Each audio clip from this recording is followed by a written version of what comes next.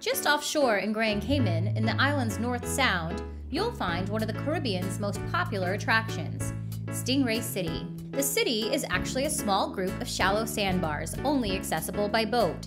It's home to more than 20 playful southern stingrays, and is a unique swim and snorkel spot.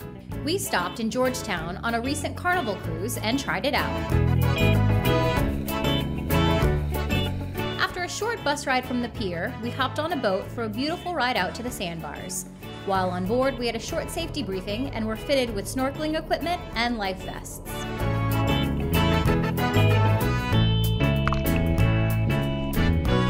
Then we dropped anchor, and it was time to dive in.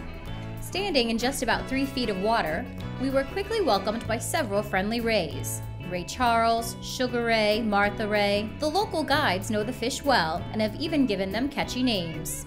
We spent about an hour at the sandbar, snorkeling with the rays, petting them, feeding them, and even posing for photos. Several boats anchor at the same time, and it can get a little crowded. But the rays aren't shy. They'll swim right up to you, over your shoulders, or even straight into your camera. Stingray City is a great way to see stingrays in their natural habitat. The rays were first drawn to the sandbar by fishermen who used the area to stop and clean their catch, and they still come for the free food.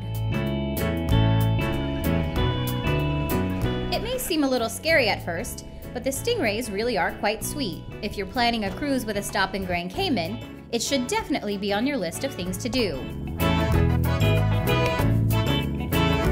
Stingray City excursions start around $40 per person, but price, length, and age restrictions vary depending on the cruise line and the tour operator.